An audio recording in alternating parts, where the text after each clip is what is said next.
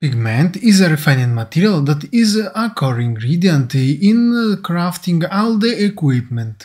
It is also required in order to change the color of your furniture.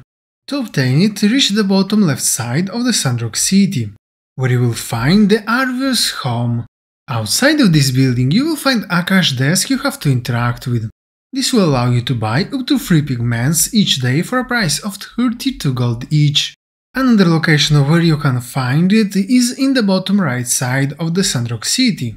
Here you have to reach the Tailor Made building. Outside of it you will find another cash desk you have to interact with. Here you will be able to buy another 10 pigments each day for the same price.